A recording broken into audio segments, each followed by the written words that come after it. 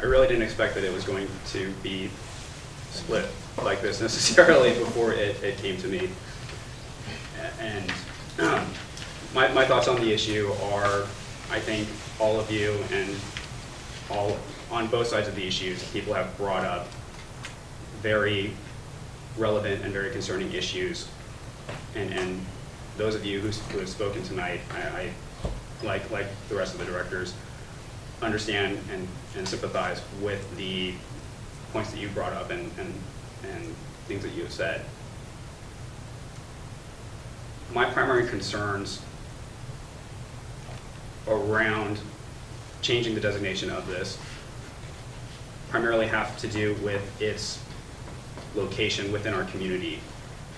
It is a general, and in my experience of it, it is a general thoroughfare in the heart of our community that is used not just by pet owners, but by cyclists, by walkers of all ages, and also, as has been brought up, children of all ages as well. I feel areas that allow off-leash use generally tend to be work best when they're in an area that does not have so much cross-use amongst all different walks of people. And going back to the way that we maintain this area, the fact that it does join two primary park areas for our community also lends to that use by all people of all walks.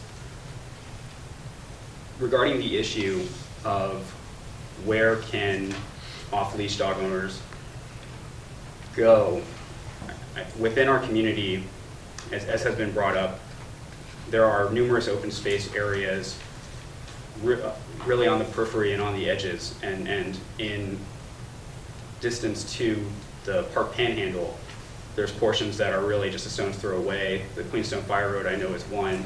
Another one is a trail that runs parallel behind Appleberry, which is much more flat versus the Queenstone Fire Road.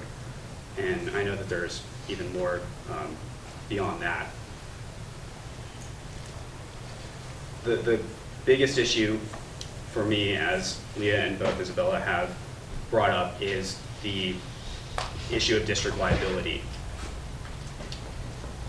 If this has been rather heavily publicized in terms of the amount of consideration that we're taking into this, and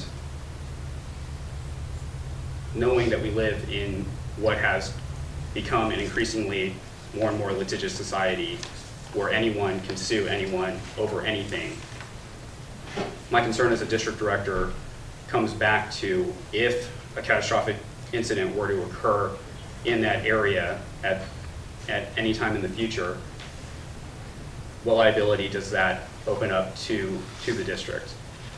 And I think with a situation that no one ever wants to have happen, we need to err on the side of caution regarding that. So in that, because of that reasoning, I do feel that I have to vote in favor of the motion.